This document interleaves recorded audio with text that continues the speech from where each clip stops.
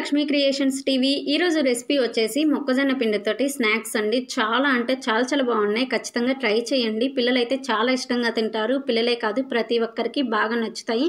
So దీనికోసం ముందుగా మనం ఒక బౌల్ తీసుకొని అందులో 2 కప్స్ మొక్కజొన్న పిండి వేసుకోవాలి. ఇది వచ్చేసి నార్మల్ మొక్కజొన్న పిండి అండి. స్వీట్ కార్న్ ఫ్లోర్ అయితే కాస్ట్ ఎక్కువ ఉంటుంది. ఇదైతే చాలా తక్కువే.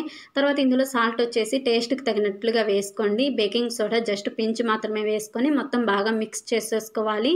ఆ సాల్ట్ అదంతా మొత్తం మిక్స్ అవ్వాలి. ఆ తర్వాత వాటర్ వచ్చేసి కొంచెం వేసుకుంటూ మిక్స్ చేసుకోవాలి. ఒక్కసారి వేస్తే జావ్ అయిపోతుంది అండ్ స్నాక్స్ కూడా సరిగా రావు. సో మనకి పిండి అనేది కొంచెం మరీ థిక్గా కాకుండా మరీ జావగా కాకుండా ఈ కన్సిస్టెన్సీలో ఉండేటట్లు చూసుకొని పక్కన పెట్టేయండి.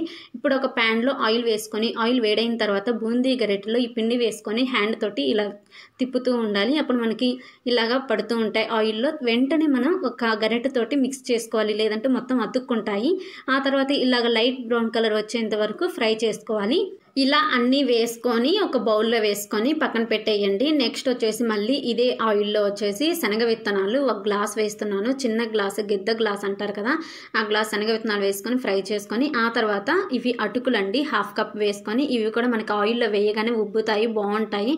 నెక్స్ట్ మరమరాలు కూడా 1/2 కప్ వేసుకుంటున్నాను. ఇవి వేడైన తర్వాత ఇందులో కరివేపాకు, నెక్స్ట్ వచ్చేసి ఎండు మిరపకాయలు ఒక 3 to 4 వేసాను. ఇవి అన్నీ వేసుకొని ఇవి ఫ్రై అయిన తర్వాత తీసుకొని వీటిని కూడా బౌల్లో వేసుకోవాలి. ఇవి అన్ని జస్ట్ ఒక 2 to 3 minutes లోనే ఫ్రై అయిపోతాయి. ఆ తర్వాత ఇందులో వచ్చేసి పుట్నాల పప్పు అంటారు కొంతమంది, ఎండుశనగ పప్పు అంటారు కదా, ఇవి కూడా ఒక 1/2 కప్ వేసుకొని ఫ్రై చేసుకొని ఇలా బౌల్లో వేసుకొని ఆ తర్వాత వీటన్నిటిని బాగా మిక్స్ చేసేసుకోవాలి.